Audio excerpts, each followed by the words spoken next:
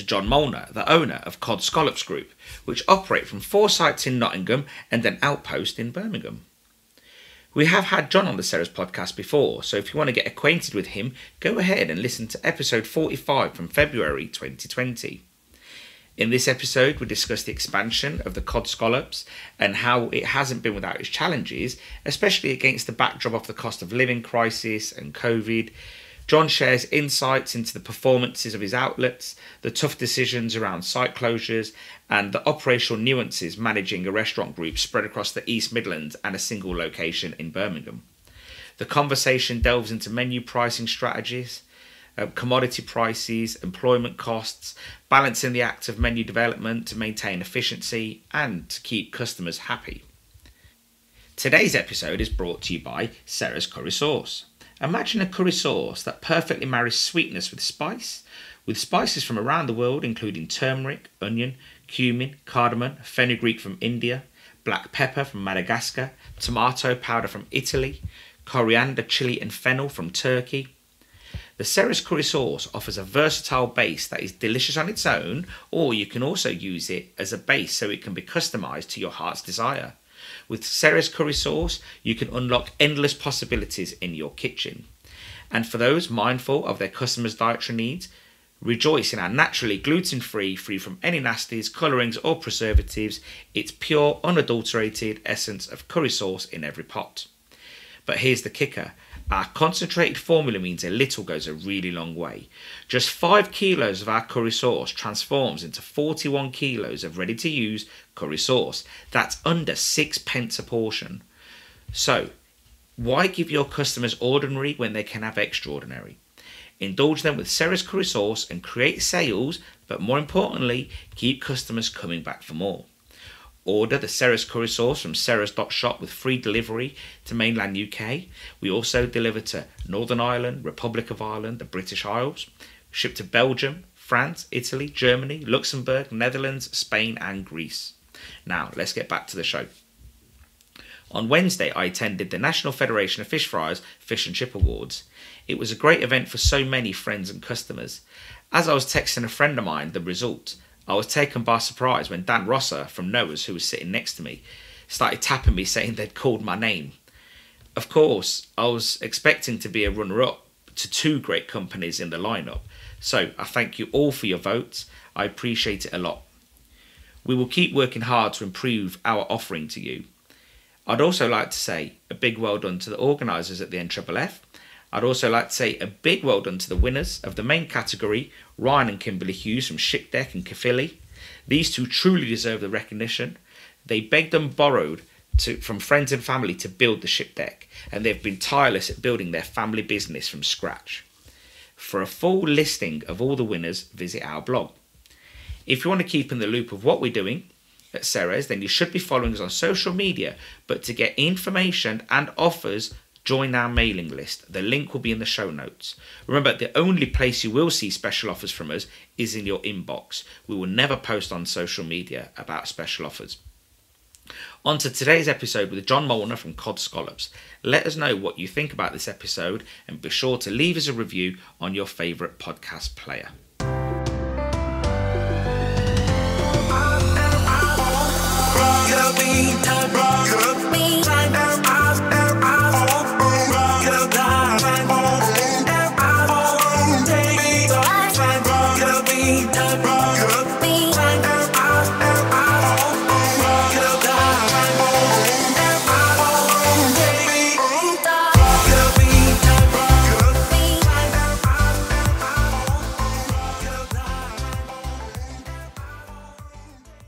John, welcome to the Ceres podcast, mate. Great to have you on again. Yeah, good morning, pal. You well? Yeah, we are, mate. We're all good here, just plugging away. So, like we just discussed earlier, I wanted to have you on again. We had you on when you'd won Fish and Chips for the year, but a lot has happened in the last few years with, there was winning, there was COVID, there's been inflationary things going on. What I'd like to know is how you've managed it all, and that's why we thought we'd get you back on.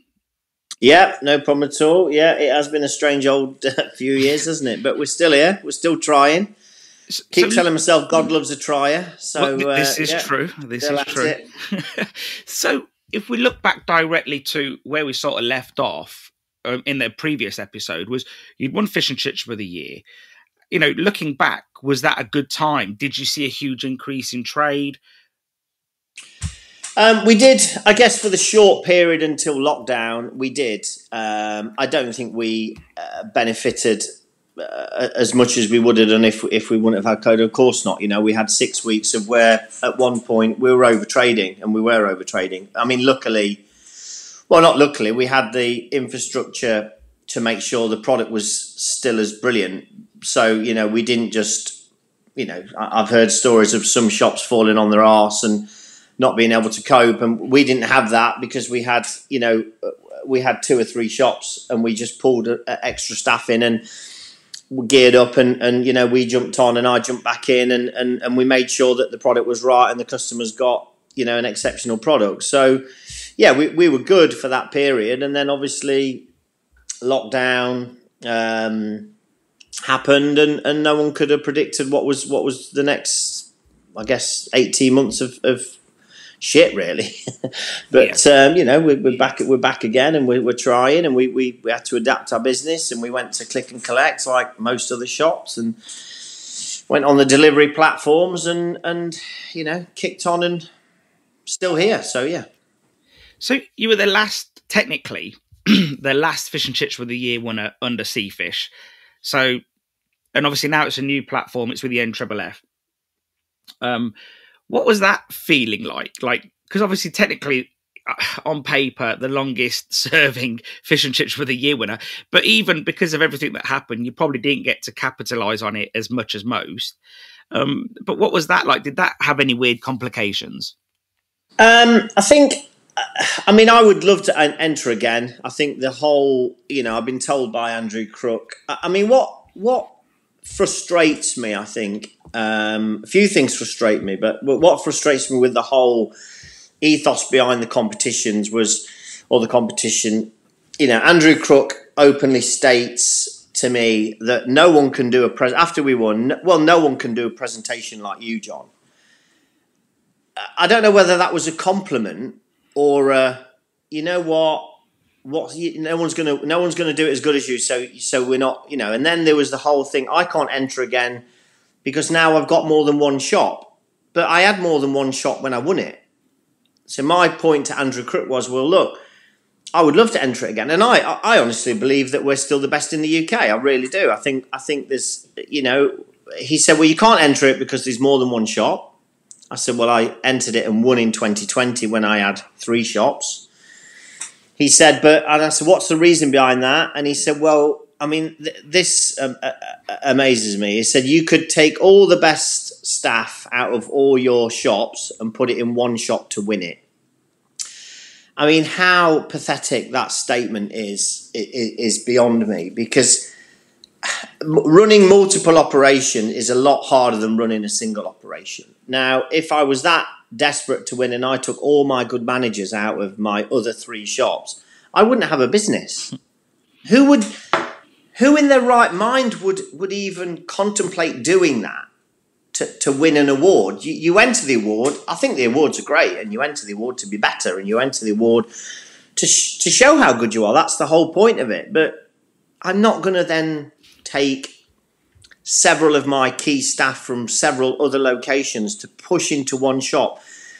By the way, to push into one shop for a period of 5 weeks where they don't get inspected anyway. You know, the top 10 are judged, I think it's done via Zoom now, isn't it? So that's the staffing thing is irrelevant, but I can't enter. And also he said, well, no one can do a presentation like you. Well, I still don't know whether that's a good or bad compliment, you know, which I find a little bit bizarre. And the other thing that frustrated me was I was told by Seafish to keep the trophy. And I said, I'm not going to keep the trophy because the trophy, it's the FA Cup of our industry. It's got iconic, legendary names on there from 1986. You know, I'm not going to, no way am I going to keep it. But I was told back in 2020 that I would get it engraved. Because the winners get it engraved. They come and pick it up. They take it to an engraver's in London. They engrave the trophy. They bring it back. Obviously, 2021, I was told in 2021 that I was still the reigning champion. And then NFFF took it on. I was told in 2022 I was still the reigning champion. And then I said, well, who's getting it engraved? So no one got back to me. So I went and got it engraved. I took it. I found out where the shop that had made the trophy. It was a place in Worcester. I took it to Worcester. I said to these guys, look, these awards are I was told the awards are starting back in 2023. I said, you know what? Polish the trophy within an inch of its life. I want it to look the best it's ever done. They said, you do realise the base has been cracked for years. I said, replace the base of the trophy and put the cod scallops 2020, 2021, 2022. Because I was told by Seafish, NFFF, that until the awards are restarting, I was the reigning champion. No one's offered to come and get the trophy engraved. Picked the trophy up.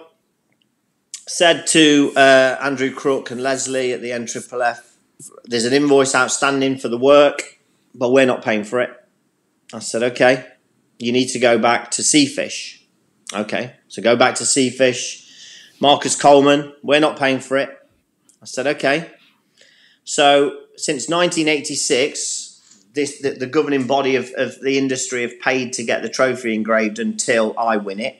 Now you're asking me to pay for me to engrave the trophy that you want back, that I've had for 3 years, and I've had it polished. I've had the base replaced. I kept the base to show them the base was cracked. So it went back and forth, and it was literally a week before the awards last year. No one was still paying for this trophy, and I said, well, look, I want paying for. Here's the invoices. I've not loaded. Here's the invoice from the company. I've paid it. I've collected the trophy from Worcester. I'm bringing, and then are you bringing the trophy? We'll come and collect it off you. We'll get Barry from BD Science to come and collect it. I said, I'm coming to the awards. I'll bring the trophy. Are you definitely bringing the trophy? Yeah, but you need to pay me for the trophy. You need to pay me for the engraving. And I turn up. 2 days before, I think NFFF agreed to pay the invoice, only because, by the way, I think David Miller had turned around in a meeting and said, this is ludicrous. You know, why should John pay for the engraving? It's just pay for the trophy to be engraved like we have done since 1986. So I thank David for that. Turn up with the trophy. They then see the cod scallops is on it 2020, 2021, 22. They finish the awards, they send it back and get it all re-engraved again. Take the complete base plate off, NFFF pay again to get it engraved because they didn't want the cod scallops on it 3 times. Now, is that just the most bizarre thing in the world? I find it incredibly sad that they go through all this rigmarole to not even try and pay me to get it engraved. At no point did they say, John, we want to get it engraved because we want to make sure you're on there. They didn't say anything. They wouldn't even pay it. They weren't interested in getting it engraved with my name on it. They weren't interested. So not only have I won the award, gone into lockdown, not had the benefit of maximising from a business perspective at all, from winning the award. I pay to get it engraved. I get the trophy polished. I get all the dents taken out. I get the base redone. They're not happy because cod scallops are on there 3 times, so they win. They get the trophy back and they pay another 500-600 quid to get it all engraved again.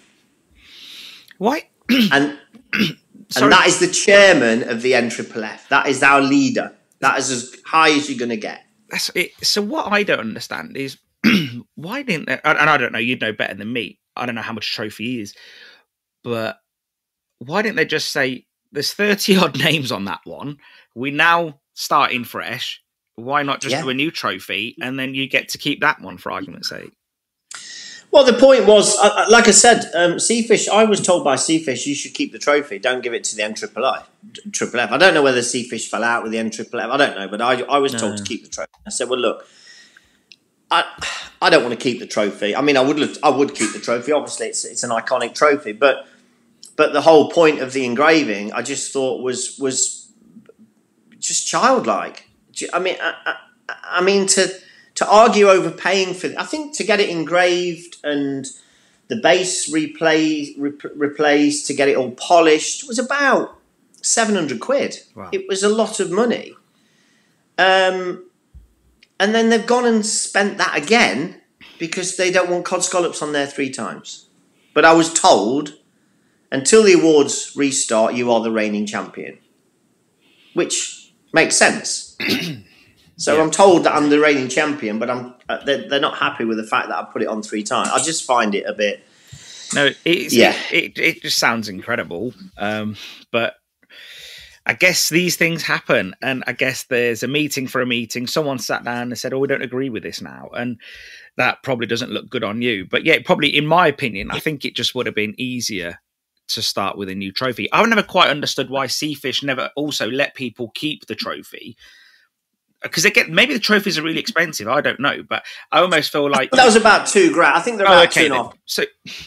So probably, but you could have a replica, couldn't you? You could be given a replica as in a nice stand, and you get to keep that, and it's a £300 replica, and but they buy a trophy, and then like I said, it was absolutely knackered when it was dinted. It wasn't in a great shape anyway. Yeah, you're right. NFFF should have said, right, the new awards sponsored by whoever. Was it Just Eat last year? Now they fell out of bed with Just Eat. What's amazing with it all is, it's. I don't want it to sound like sour grapes, but I don't get why, we have Just Eat as a preferred partner with a percentage of 28% if you're an NFFF member. I ring Just Eat and I get it to 25 with one phone call. So the NFFF aren't doing you any favours there. Why would you be a member? Why would you be part of Just Eat through the NFFF and pay 3% more commission? Bizarre. Anyway. Yeah, that sounds like a bit odd. Yeah. But they were in bed with Just Eat and he wants to make it like the Kebab Awards, and I think it should be a celebration of the industry. I think it should be a dinner event. I think it should be black tie. I don't think we should tag on to the Kebab Awards. I don't think we should be the undercard to the Kebab Awards where we're at lunch and then it's the Kebab Awards at night because Andrew gets entertained on a main table with the guys from the Kebab Awards, and we should be celebrating our industry. It's a fantastic industry. It's the longest serving takeaway industry in the world, isn't it? Been going a lot longer than the rest of the sort of high beats. From my point of view, what I'd like to see, and I don't have any involvement with the awards other than being like you, a guest now, and I think one thing I'd like to see, which I think would be amazing, is I absolutely love London. I love the capital. I love the restaurants there. I love everything in London. But I do think now with this fresh format, could they choose a different city to move it to every year? Yeah. Because there's also lots of amazing places in the UK. And it would make it more accessible to different shops and different operators and different suppliers. So I think one of the old excuses, well, I shouldn't use the word excuse, reasons that Seafish used to give was that the media people were all in London. Whereas I don't think that's true anymore. Like if you go to Manchester now, all the media is there. The BBC's there, ITV's there, Channel 4's there. So actually, you could argue that you could even switch it between London and Manchester every year because then it's northern and southern.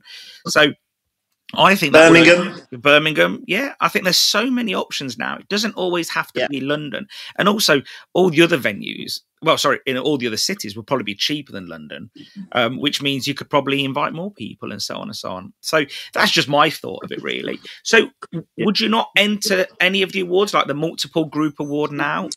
You can't. Well, we entered restaurant, and this year we got top 10. I believe last year we got top 5. But you can't enter. You can only enter one. You can't enter multiple operator and restaurant. Okay. So you've got to pick. And I kind of thought, restaurant's one that I haven't won yet. I would like to win it. So that's why I entered a restaurant. You're not allowed to enter restaurant and multiple operator. Oh, I didn't know that. But I agree with the venue. I also I also think the food's woeful. And I said, again, not every finalist winner would want to do it, but I said, look, I've done chefing of a fairly decent level, and I could do a function for 500 people, no problem at all. And I said, I think we should celebrate fish and chips. We should have a really beautiful baked scallop starter, a really good luxury fish pie for me, and an iconic sherry trifle. I said, I would do it. I'll bring my chefs down. I would love to cook for the awards. I think it'd be, because you get this, they're using Norwegian cod, but it's, it's full of bones. It's not cooked. It's overcooked. It's bland. If that's celebrating Norwegian cod, then the Norwegian Seafood Council must sit with their head in their hands when they get that food. But every year, and I said, well, we could mix it. We could have there's enough of us in the industry that would say, let's have 6 of us that do it. Richard Coleman, Darmord, Callum, I don't know, ex-winners. Does ex-winners want to come and do a collab? We do a menu between us. We serve the food. I think it'd be great. Be great, but instead it's been like that for years. Like not knocking Seafish or NFFF. I think the problem they've got there is they're probably stipulated by the hotel. So the hotel's saying, if you're here, it's our food only. And you know what it's like with hotel food, as in hotel at that volume for groups. Yeah, it's never that great. I barely eat at those things, to be honest. I have a good breakfast and then I just leave it. I'll have a good breakfast. Yeah, I'll go to the Wolsey in the morning, have a good breakfast, and then I don't have to worry about lunch, and I'll grab something later.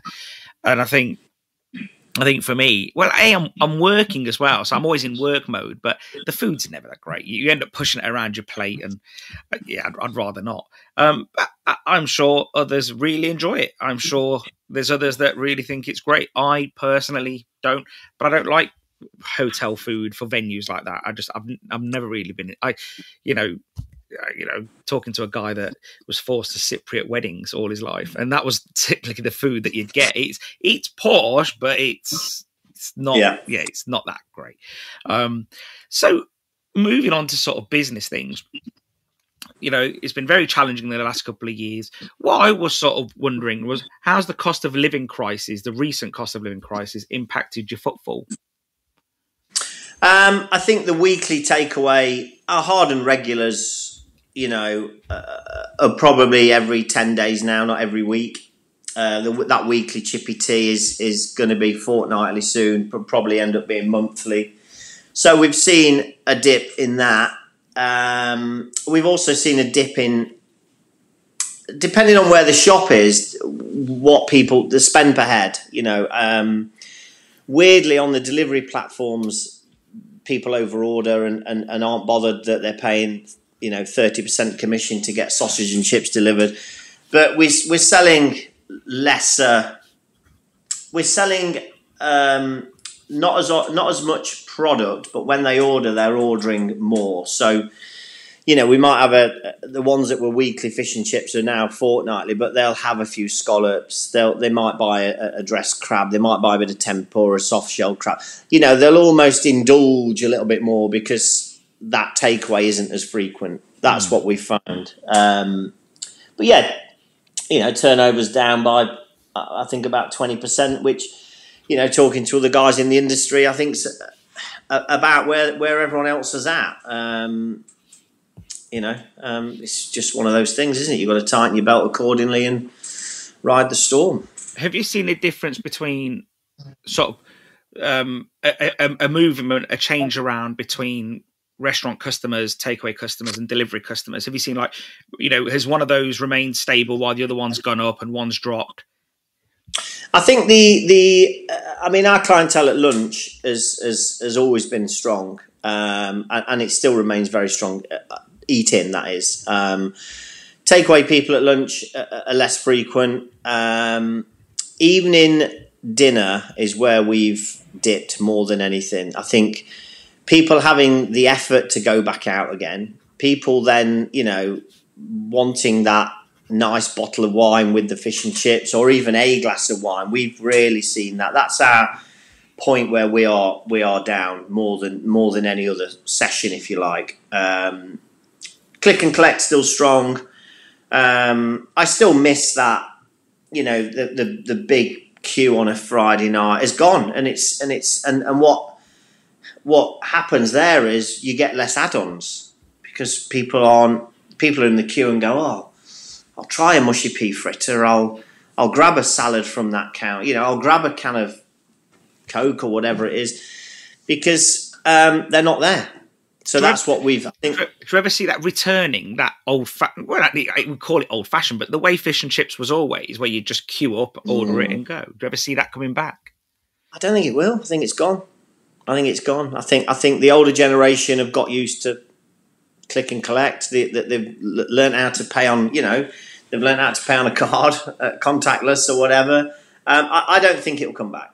I think it's just one of those things that has gone forever. So convenience is king, as such. Sorry? Convenience is king.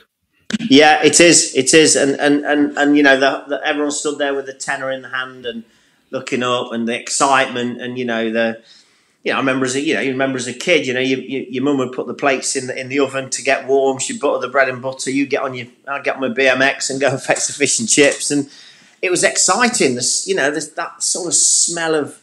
Nothing beats it. The smell of sort of vinegar on hot chips, and the getting home, and the whole. It's an experience, isn't it? It's. I think coastal shops will still have that. I think coastal shops still have that massive queue, but yeah, inland, I think we're nowhere near where we were. No, I see that. I think a lot of people sort of report that is that convenience is sort of king. That people want to stay home, order their food, and if they do come into the shop, they want to be in and out as fast as possible. It's almost like seeing a queue now just makes people think, oh my God, can't do that. Yeah. So how has that affected your menus then? Because if you can't do the upselling that you used to do, natural upselling when people were in the shop, how have you evolved your menu to sort of adapt to that so people maybe see those items online, let's say? We're just prominent on social media. We took on a girl called Liz who's been fantastic for us. She does all our social media. We started doing the Fishy Friday videos to sign a showcase.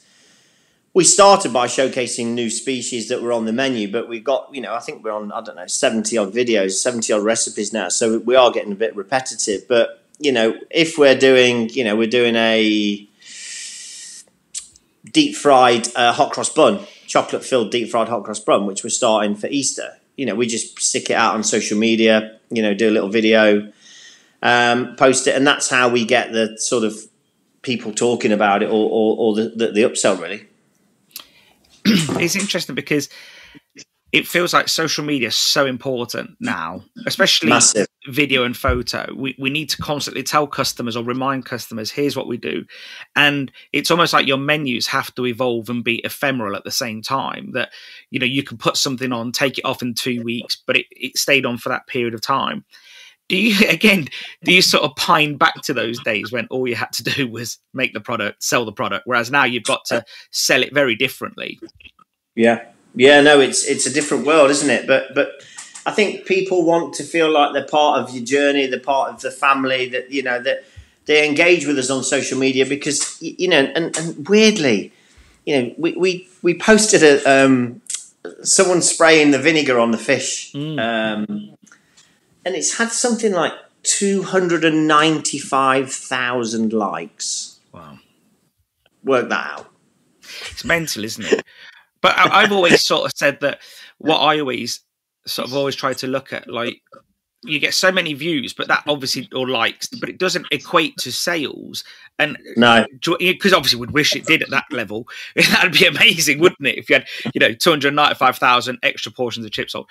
But it's always interesting because lots of people see it, and you hope that they then say, I fancy a chipper from Cosmo tonight. But it doesn't always equate to that. You can't truly see. I always find with our social media, I could have a barrage of, whether I put boosted posts, lots of content, and then nothing that week. But then the week after, you just see this huge influx. And I just wonder, you can't ever measure it as much as you'd like, can No, you? no, can't. So we've seen a few. We've seen a few months of sort of more stable pricing and lower pricing. How has that benefited you guys at Cod Scallops? I think I guess you kind of fish has come down a little bit. I mean, we're still on tight grade cod, so we're still shafted on that. You know, I know larger fish has come down, but we buy tight grade, so that hasn't benefited at all. Batter and stuff's going. The problem you have, Stelios, is stuff comes down slightly, but then you've got batter going up by 8%, 9%, or whatever it is, gravy going up by 8, 9%. Minimum wage going up by 10.5 next month. So you're almost balancing one with the other. You know, you're not in a position where you're going, well, actually, we're at a point now where where I could take 20p off a portion of chips, or I could take 30p off a portion of fish now. You know, let's bring the prices back down a little bit. You're constantly going, well, that little bit more fat I've got in that haddock, I'm going to use for the minimum wage that's going up. So you're constantly just moving it, aren't you? You're moving the bit of profit that you've got in it to subsidise the increases that are happening. Yeah. And how are you sort of thinking of dealing with the wage increase now you mentioned it? Well, obviously, the got again. It's I think minimum wage should be £15 an hour. That's what I think it should be. However, the government, the benefit system's broke. So the government's word of getting people back to work isn't going to work. It's going to happen. You could pay £20 an hour. The people that aren't coming back to work aren't coming back to work because the benefit system's broke. Yeah. It's too easy for them to get. You know, we had a lad last week work with us for 6 months. Solid, good chef, turned up on time. Got a letter from CSA because he's been chased for money for a child he's got. Quit. He said, the money I'm paying CSA out of my wages, I don't have to pay if I'm on benefits, so I'm not any better off by coming to work for you. Just left like that. In fact, he's not turned in since the 15th of Feb. Wow. He got paid on the 15th with a deduction. And that's the problem. Now, that guy, we took a month to train. He was solid. He was really good. Turned up, really good part of the team, made an effort, cared, good at his job, could have got a pay rise quite, we kept saying to him, look, next month you're probably going to get a bit more money. Gone. So the problem you've got is, coping with minimum wage it's just something. We are looking at altering the working week slightly. So we're looking at the people that are on salaries lowering their working week hours wise to compensate a pay rise. So, you take 6 hours, so they do a 42-hour working week instead of a 48. That 6 hours equates to a 10% pay rise. We're looking at that as an option, but at the moment we think that they won't be able to do the job within the 42 hours. So we're just going to have to stomach it and pay. Looking at your website earlier, your site's all open all day. Have you never seen a benefit in closing in between? Yeah, we used to close in between. And then what happened was we ended up having staff here anyway to get ready for the night. So we'd have that crossover. So we'd have someone on a 9-3 and someone on a 3 finish. But we'd shut the shop between 2:30 and 4:30. And I used to think, well, they're in the building. We're never going to be as busy. We're starting to do, we get a little bit of a tea time rush for the kids, that 3:45 out for tea. And I thought, well, you finish at 2:30, say by the time the last customer leaves the restaurant, you're 3. You've got to open back up at 3:30 for the tea time rush. And we've got staff on site. We have minimal staff. We have two bodies in the building between 3 and 5. So, which is they're getting ready for the night anyway. But we've saved a bit of money, so we centrally make all the mushy peas now. We vac them in kilo bags and send them out, which has saved an hour a day per site. So 5 sites, 5 hours a day. So we've been a bit smarter with that. and we're a bit smarter with making everything here before we send it out, which I know isn't for everyone because they haven't got a central production unit, but we have. So we have been a little bit keener with shaving hours down, but it's just, it is what it is, isn't it? Yeah. In 2022, you mentioned when we spoke, or whatever it was, because we got the date wrong, you mentioned that battered versus other products was 60-40. What's that look like today? What, sorry? Battered fried foods was about 60-40 versus non-fried foods. Would you say that's still similar today?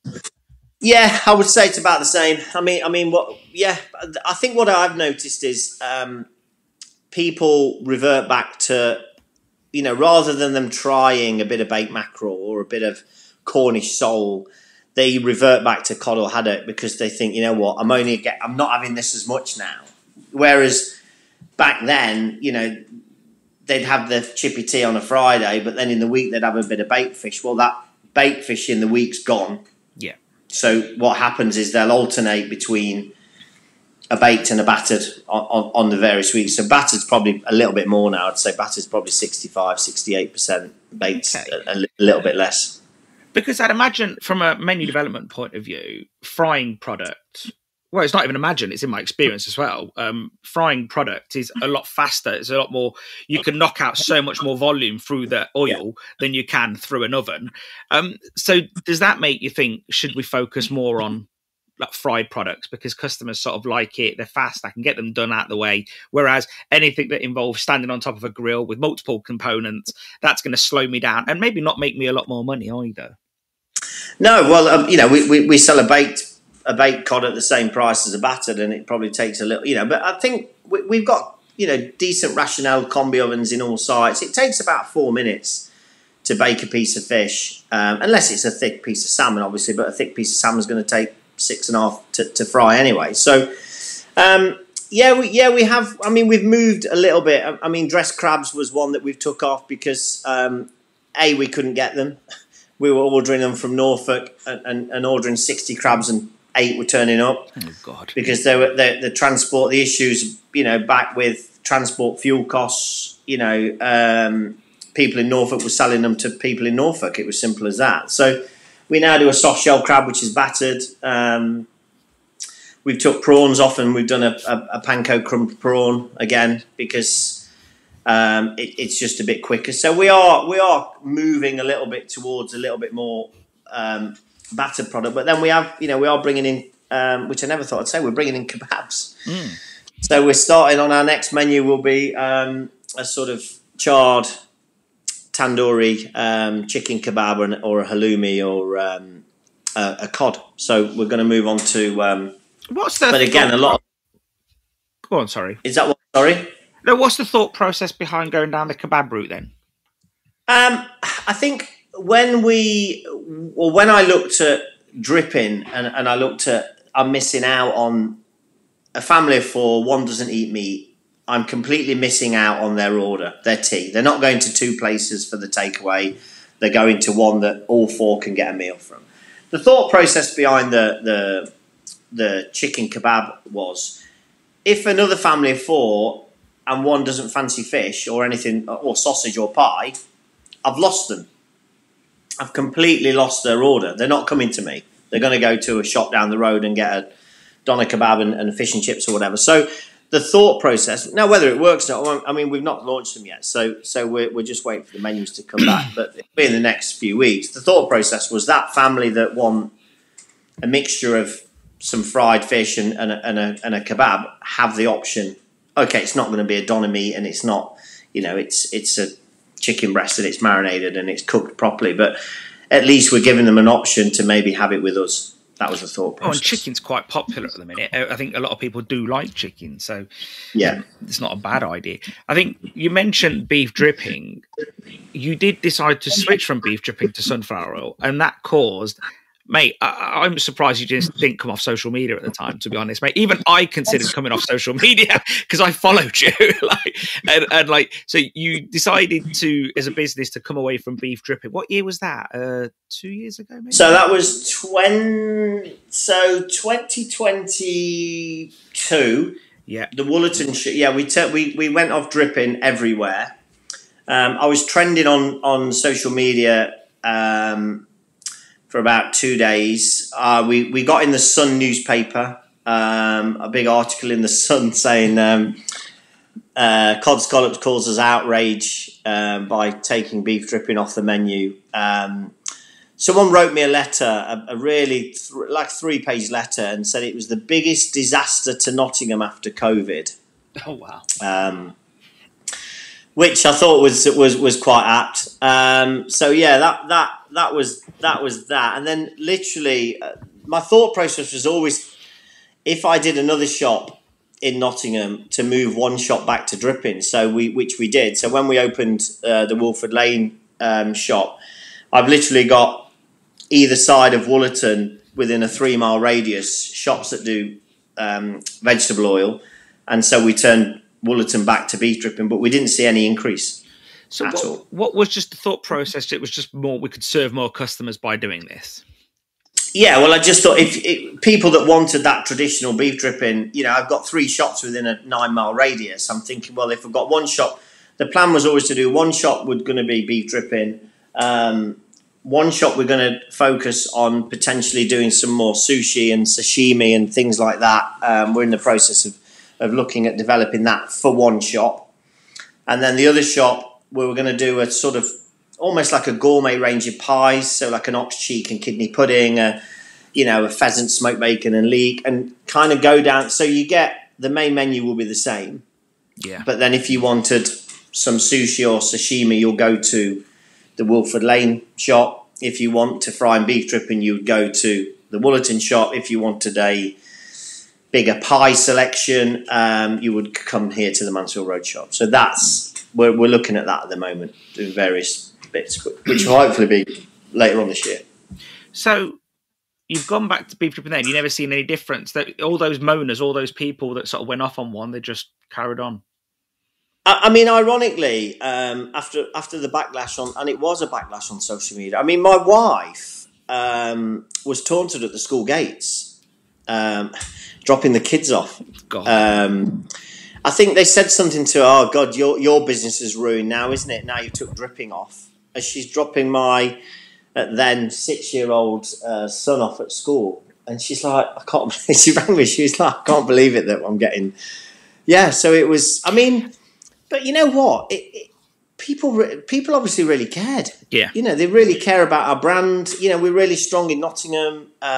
They cared about the product. But ironically, the regulars didn't even know that we'd swapped, because we swapped 4 weeks before we announced. Because I said, let's swap it. And if we get one person comment at all about the quality of the product, we'll move it back.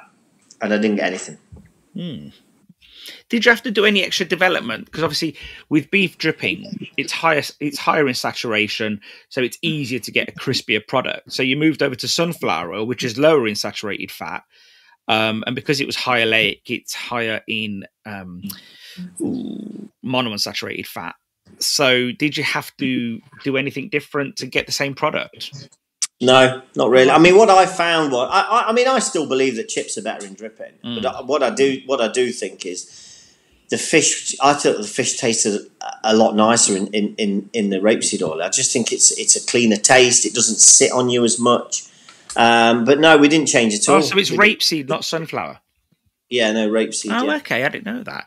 So, because that sort of weeps out the product a little differently to like drippings. I don't know if you noticed on packaging, you'll notice there's a lot of blotchiness, isn't there? Yeah. So it's interesting that you didn't have to change anything to make up for the difference. But yeah, it's interesting how customers, sometimes a friend of mine always says, those customers that make the loudest noise don't necessarily make a lot of difference to your business. And and if you never saw a downturn to the business, then if there was, you would have made a decision, wouldn't you? Yeah, and it's a bit like when you put the prices up. And again, you get all these, again, mainly from Andrew at the NFFF saying, we're fighting to get the VAT down. We're fighting to get the VAT down. It's not going to happen. So I always have 3 days of panic attacks when I put my menu up. But I'm putting my menu up out of necessity. I'm putting my menu up because the product into me's come up. I've got to absorb minimum wage. I've got to absorb utility costs are astronomical. Electricity's, gas has come down, but electric's almost gone up. And, you've got to be confident in the fact that, you've got to charge what you charge to make you sustainable.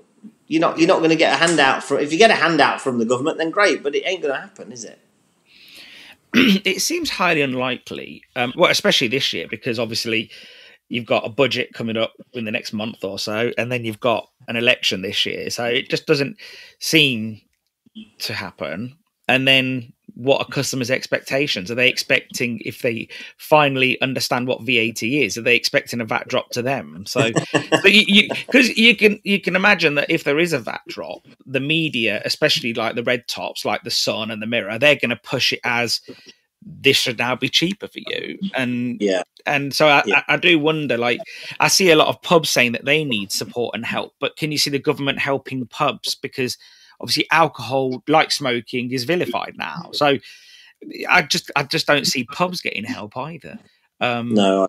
So what I'd like to know as well is, you're growing a large group. Well, it's just to the likes of McDonald's, it's a small group, but to Nottingham and East Midlands, it's a large group. And what are the biggest challenges in running such a restaurant group? Staff. Staff's the biggest challenge. I think we have some fantastic managers, and we have some fantastic managers that really buy. To get people to buy into you is very difficult, but we have a very good core level of management that really buy into us and have been with me, a long time. Now, I'm not saying that they might not leave soon, but at the moment, that they're fine. The lower end, the sort of students, the part-timers are really good. And I mean really good, because I think they need money to survive. They're a student, they need money, they've got to earn money to live. They're really good. What we struggle with is that middle supervisor, solid full-timer, supervisor up to assistant manager. We really struggle with. They don't even turn up for interview. We've had a job advertised, a supervisor here. 16 people have applied. We've phoned them. We've arranged trials. How many turned up? Go on. None. None. And these are people that, on paper look like they've got responsibilities. They're mid-30s, they're mid-20s to mid-30s. One was a supervisor at Rick Stein's Fistral Beach. I'm thinking, well, she's relocated to Nottingham. She lives 2 miles down the road. This is perfect. And I said to her, you are perfect for us. Don't come in for a trial.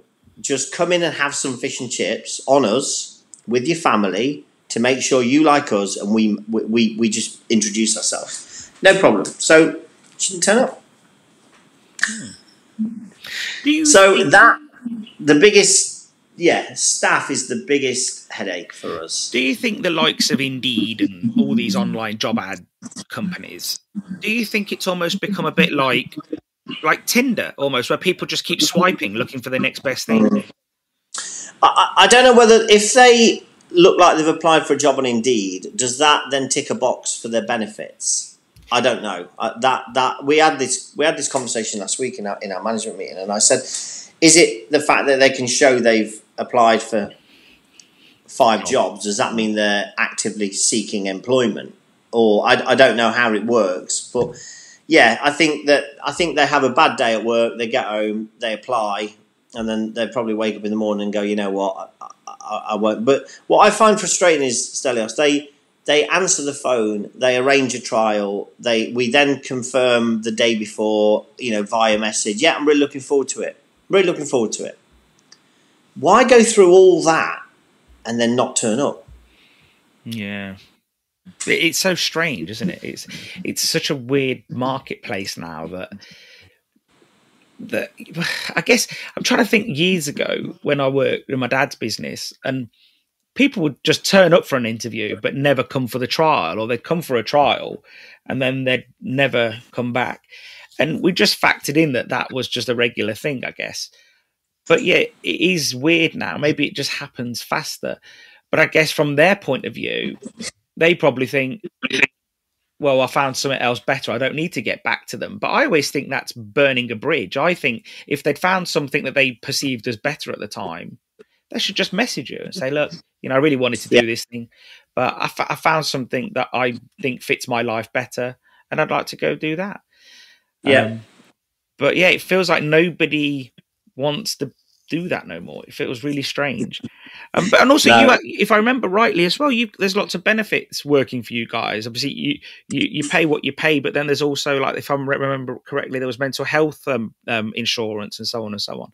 Yeah, we did sessions. I mean, we had private healthcare, which we stopped because we just realised that I think 88% had not even signed in to register the fact that they get private healthcare. So we shelved that, but we're openly in our contracts. We say, look, we're here on a one-to-one basis to discuss anything that you need to discuss, support you financially through anything, and we do, we do go on and above, but getting people, the ones that stick it, just stick it. I mean, Bramcote Lane, we've had the same team there for years, and I think what happens is they just end up almost becoming the second family. Yeah. So, which is what you want, but Bramcote Lane, we've had, I think they've all worked there over 5 years, and even the part-timers, when they've gone away to uni, they come back, and it's almost like it's like a long-lost cousin that's been travelling for years, come back for Christmas, and it's great when you get it like that. But yeah, the biggest headache is continually getting the staff to buy in, I think.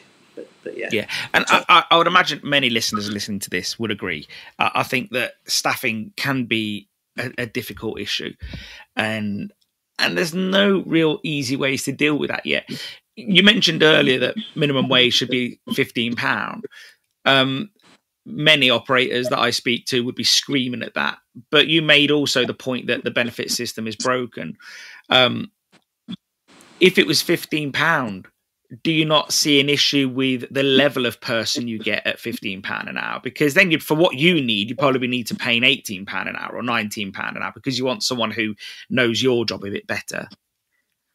I think the £15 an hour should be subsidised by the government. So my theory was your benefit system, you come to work and as an employer, we pay £10 an hour, and the government pay £5 an hour to subsidise to keep that person at work. So your benefits are non-existent. So the more you work, the more you'll earn, the more the government will give you, the more we will give you. So it's almost a collab between the employee and the employer and the government, where they subsidise in the wage. And when they get to a level, then you pay £18 an hour. But I would be paying £12.50, £13 anyway. The government is still paying their percentage over a period of time to make sure that person's in employment, because otherwise there's no incentive, unless you've got some self-worth, there's no incentive for you to get up and go to work because it's too easy not to.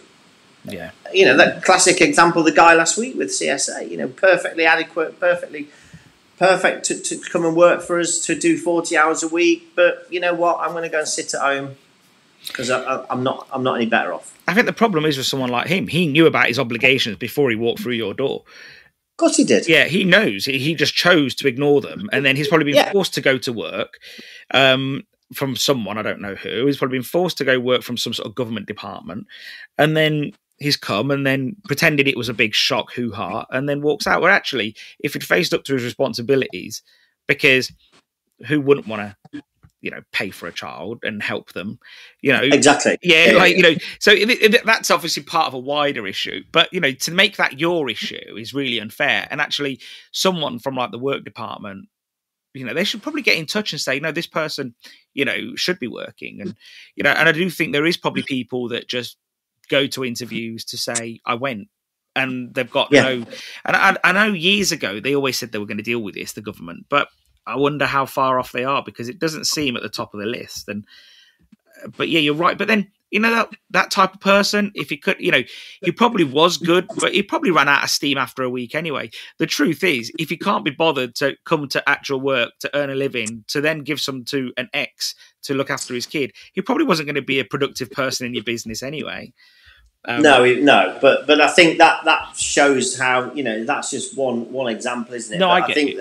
I think the benefit system, we should be subsidised here to keep people in employment and give them a decent wage, and that's got to be us contributing, but also the government contributing. But it comes out of the benefit system. I think at the very least for a short period of time.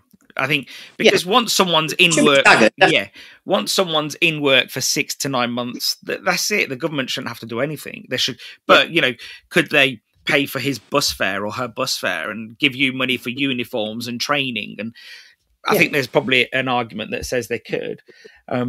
It's such a tricky one when you talk about employment, because there's some winners and losers everywhere. But the big companies struggle as well, and so do the small ones. I don't think everyone's expectations on staffing have really changed. Like, I was saying to someone earlier today, actually, a customer of mine, that years ago in every business really, and I know this is really generalizing massively, and I'm painting everyone with the same brush here, but years ago, when you'd give shifts out, people made their life plans around the shifts. Now it feels like people make their work plans around their life plans. And I think that's sort of probably shifted a little bit after COVID, that people want to enjoy life a little bit more. Yeah, no, I get it. Work-life balance, it's key to everything, isn't it? Yeah. But there's a commitment, if you're committed to, but rather than us looking for full-timers anymore, that, I think gone are the days that people want more than 40 hours. People see full-time now as 25 to 35 hours a week, and good luck to them if they can survive on that sort of income. But we try and look for 2 or 3 rather than looking for 1, so we have flexibility within the rotas to make sure that they want a weekend off, they don't want to do 3 nights. We have a multiple of day shifts, afternoon shifts, to try and get them to understand that, we do need people on a Friday and a Saturday, but we don't need everyone. Yeah. So I've got 98 staff, I think, at the moment. Wow. Which is quite a lot. Yeah, across how many sites is it? 5 sites? 5, yeah.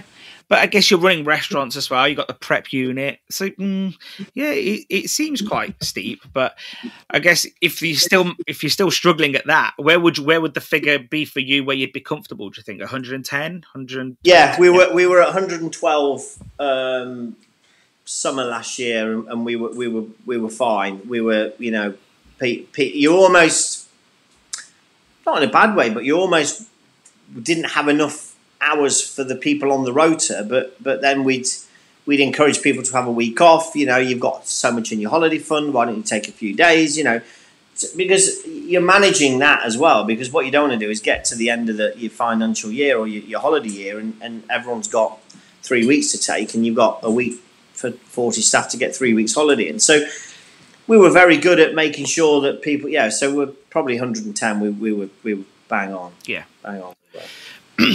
You recently closed one site. Where was that one? Market Harbour. Market Harbour, that's it.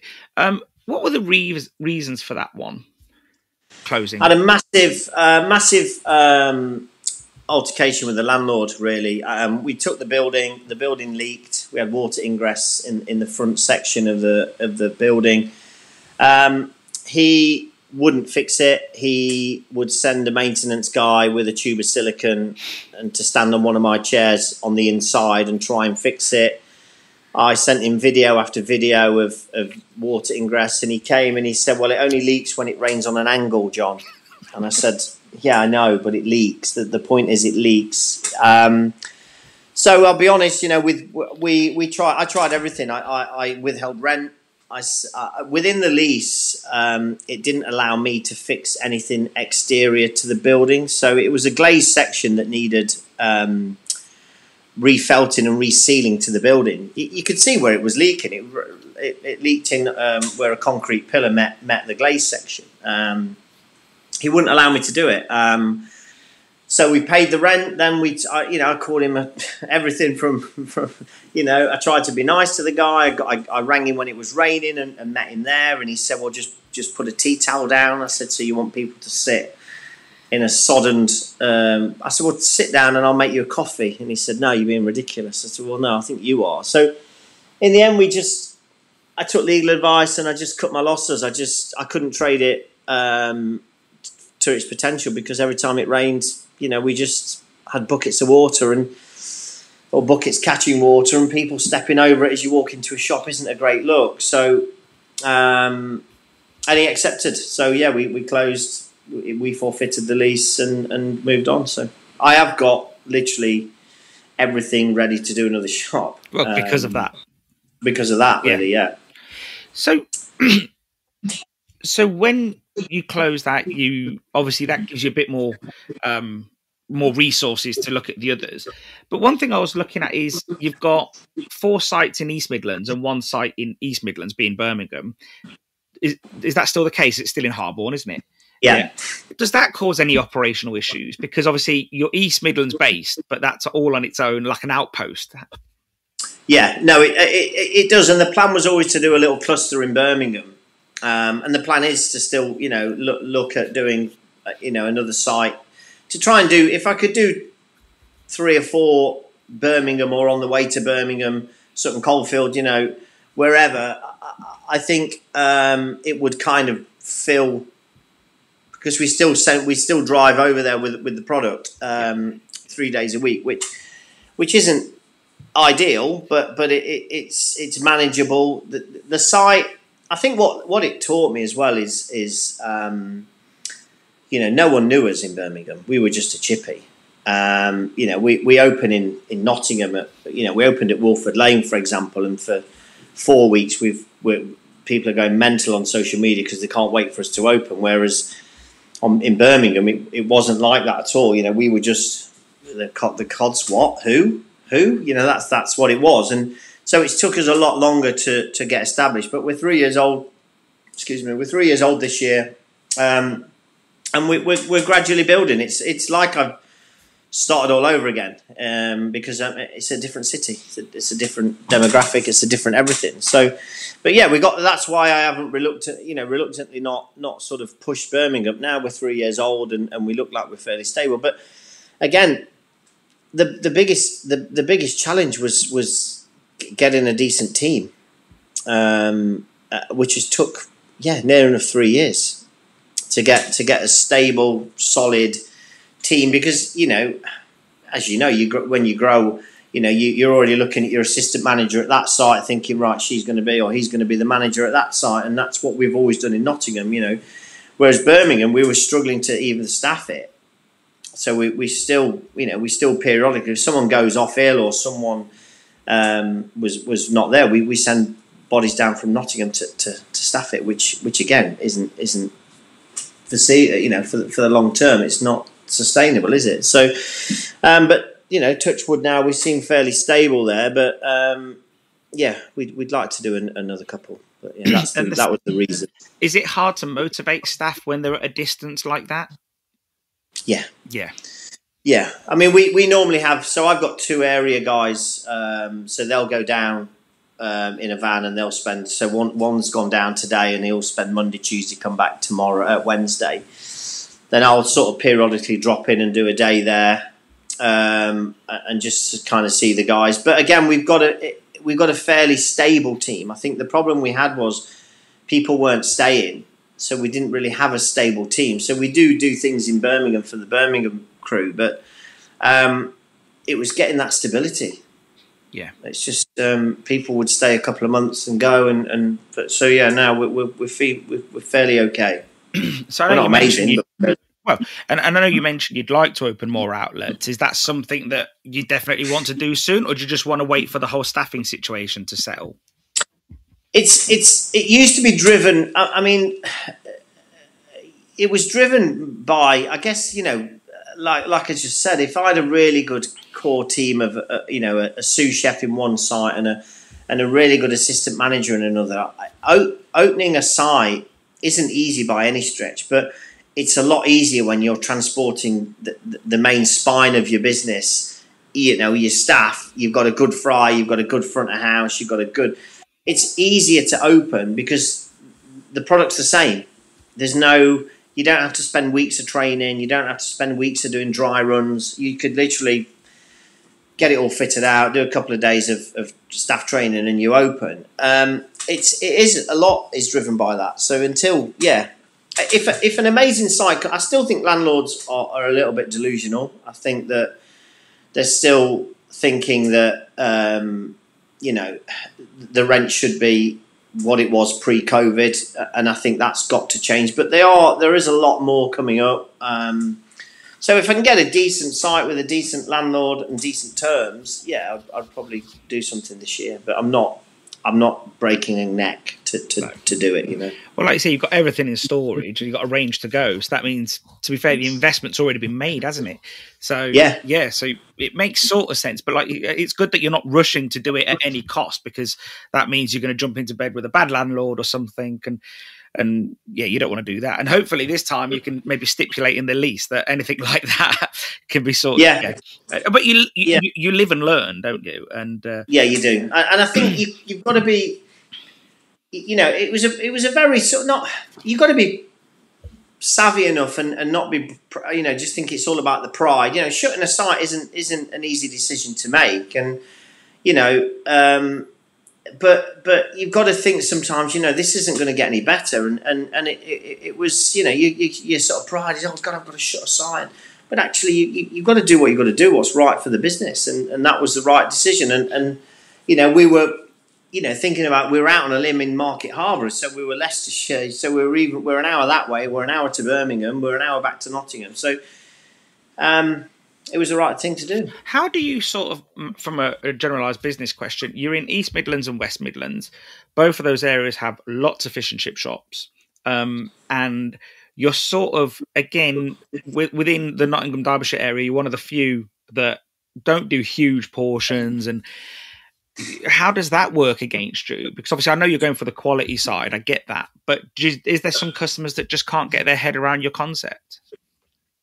Yeah, people still want a wheelbarrow of chips, don't they? And for £2, and you're always going to get that. And like I think you put on it earlier, some people walk in, look up, show them the size of the box, and they spin on the hills and they go up the road and get a wheelie bin of chips for £1 less.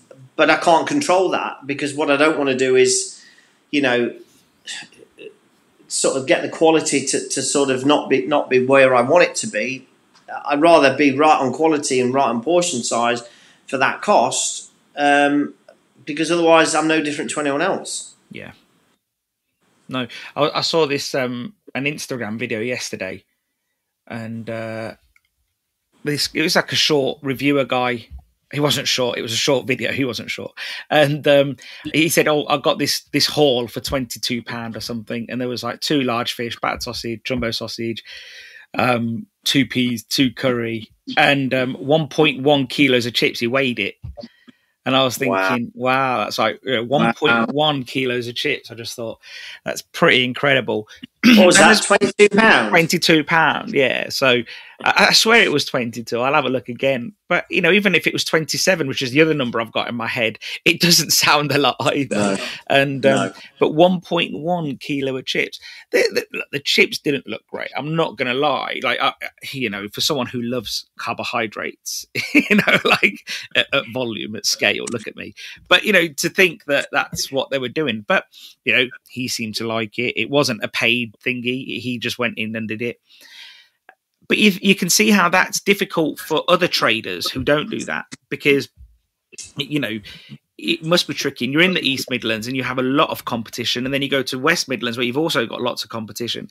But I guess you're not just a takeaway chip shop. You have got a few more strings to your bow, haven't you? Sorry, you broke up there. So I was just saying, like, just going back to the fact that you have got a lot of competition in East Midlands and West Midlands, but you do have a a string to your bow as such, by being a restaurant that does lots of other seafood items. Yeah. I think whether you have a cod and chips or some scallops or a battered cream egg or whatever we're doing at the time, I think the branding sits well, the packaging looks well, the products I believe is still of an amazing quality. I think the price point is right. When you look at Chippers up the road that I saw one the other day, and on the counter it said 10% discount for cash. And so they're blatantly not declaring all the take-ins. You're always going to get. You've got to stick by what you believe in, haven't you? And I believe in quality will always, the cream will always float, and that's where we're at as a business. Yeah. Have there been any? I know you mentioned there's a few benefits to having the central prep unit, but have there been any downsides to having the central prep unit? I guess only. No, not really. I was going to say only for the fact that sometimes when we're having to overproduce here, but at the moment this production unit, I think, could feed 10 shops. We've got the right kit in. We put good kit in. We put the right kit in. Sometimes it's there's the ones where I don't know the guy on the rumbling's running behind, so the other guy that's coming on the rumbling. So sometimes it's a little bit hairy when you get into a shop at 11:20 to drop the chips off. But we open at 11:30, so we've still got 10 minutes. I think that's the only time that it's a little bit twitchy. Is if something goes here, if the rumbler breaks here, we've got 2 spare rumblers, but it's still a bit of a ball ache to get it swapped over. So I learned by just having extra of everything. Yeah. So we've got 3 chippers, 3 rumblers, oceans of stock here because we didn't want to be in that situation where something goes down. So if something goes down here, then it affects 5 locations. So the biggest one was the lift broke, so we had to handball 1.5 ton of chips down 2 flights of stairs the other Thursday, which was just because that's unusual about your central prep. Most people would have like a warehouse, whereas yours is a couple of floors up, isn't it? If I'm right? Yeah, top floor. Yeah. Wow. Yeah, so we've got a service lift that just didn't decide to work. I mean, the engineer was on it all day, but again, it's preventive maintenance, isn't it? We have everything serviced regular. We have all the units serviced regular. We have everything. We keep on top of it all because you don't want it to just go kaput, but sometimes it does. But yeah, no, having the central production has been, great for getting to 5 sites and knowing that the consistent, apart from them making their own batter at site, everything is the same. We've even got it down to the garlic and herb oil is now made here. The seasoned flour is now made here. Every single product is made here. Put mushy peas, the other variable, is made here now. So it just means if you go to Birmingham or Long Eaton, within 2%, it's the same product. Yeah, or it should be. That makes sense. Yeah, or it should be. And obviously, you've got a restaurant group. How focused are you keeping that cash flow going? Because a friend of mine once said to me, cash flow is the blood of the business. You need it. It's got to keep pumping round. And what strategies have you had to help you with that? From the restaurant side? Yeah, well, just from the whole running an operation, how important and what tips and tricks have you learned to keep your cash flow positive? I mean, what we've never borrowed a lot of money. I've never done a site and then had to borrow the money to do the site. We've always done it organically. So when we've got enough money in the bank, we'll look at a site.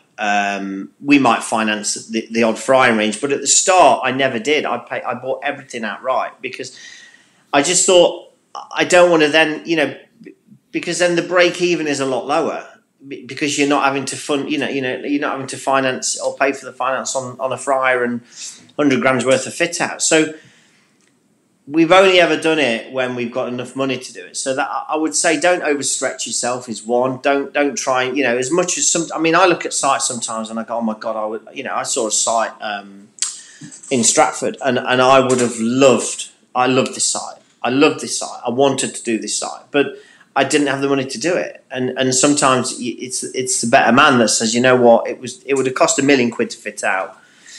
It was a huge site right on the river.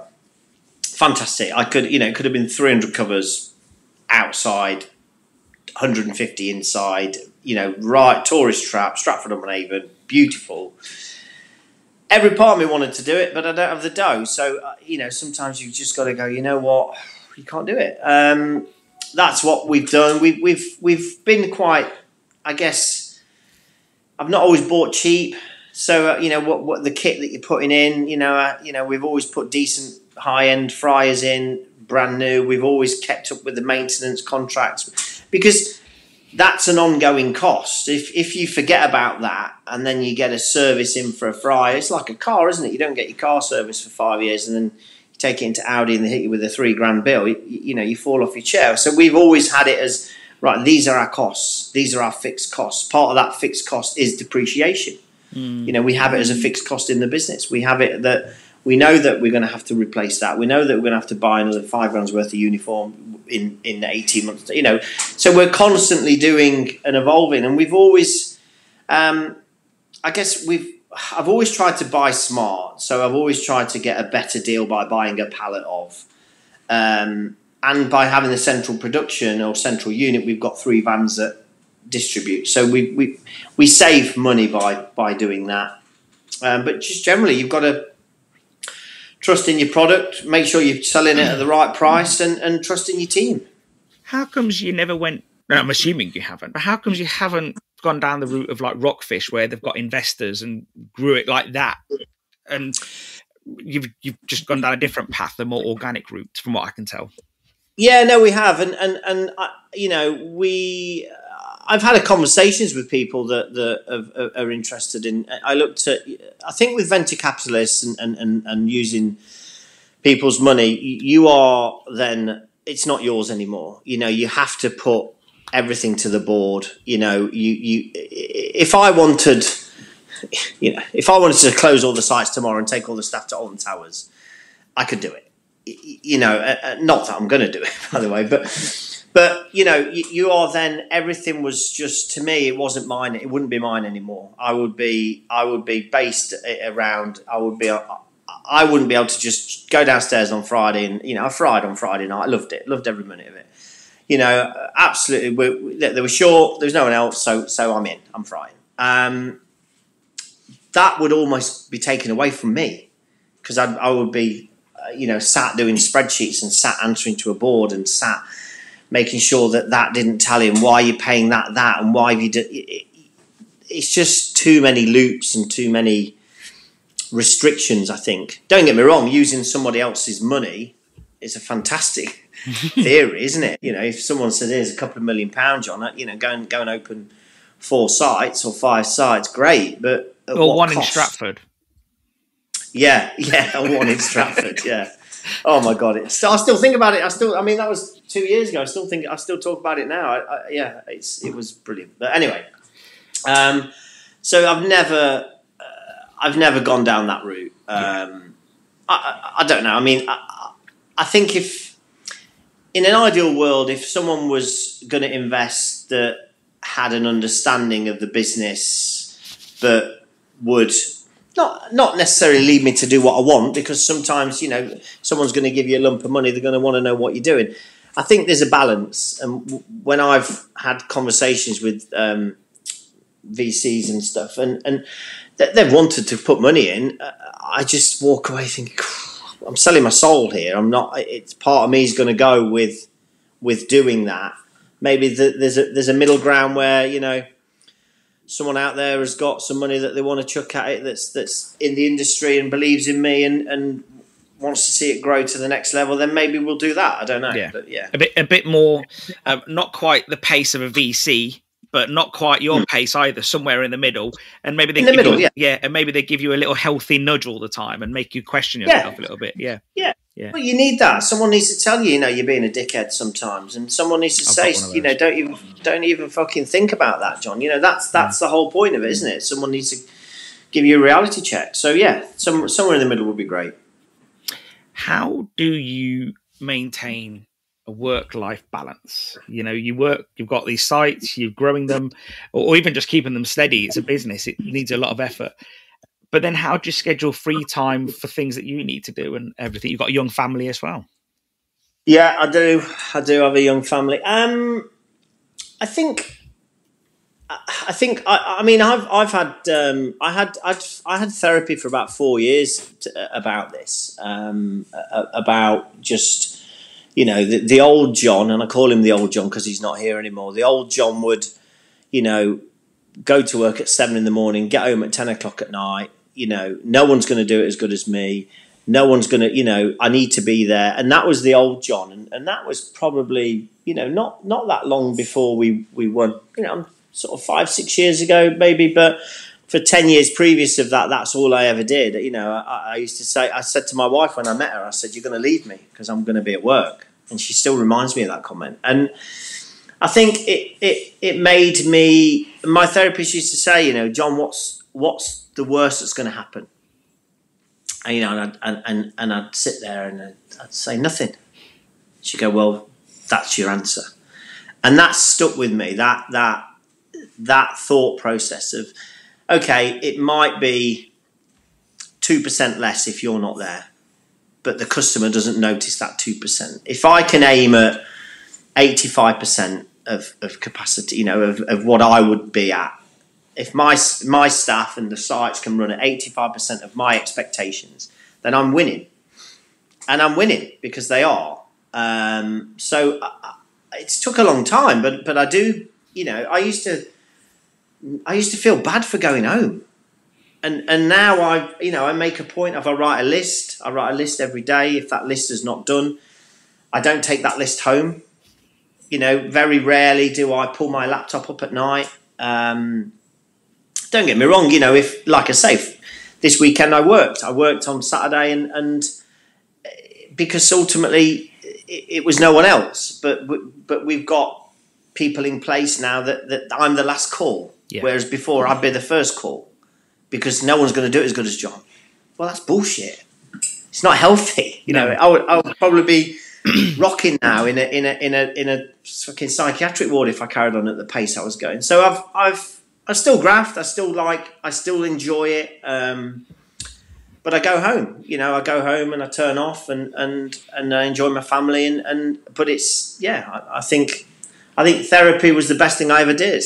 Singly, the best thing I ever did.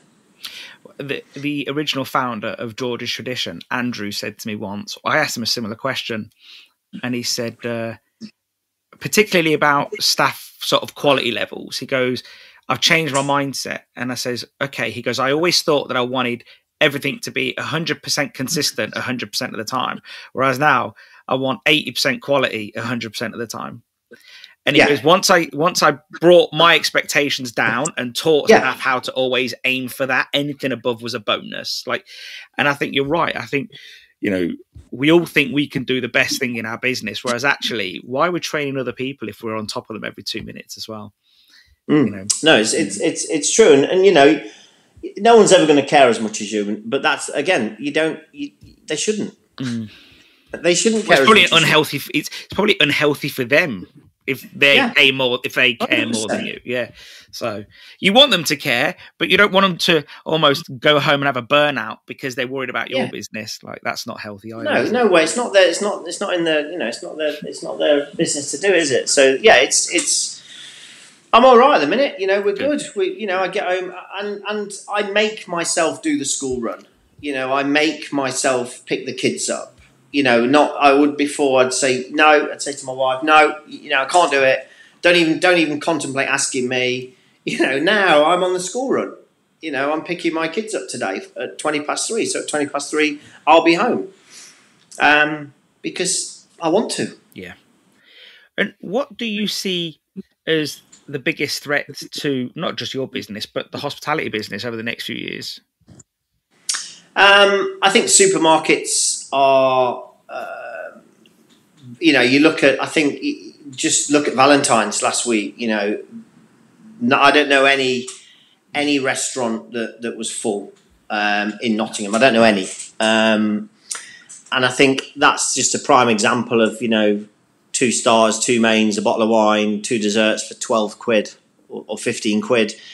I think that's gonna get worse. I think supermarket food, as like it or loathe it, the ready meals are edible now. They're good quality. I don't buy a ready meal, but I bought a really good dry aged sirloin steak from Sainsbury's, and it was bang on.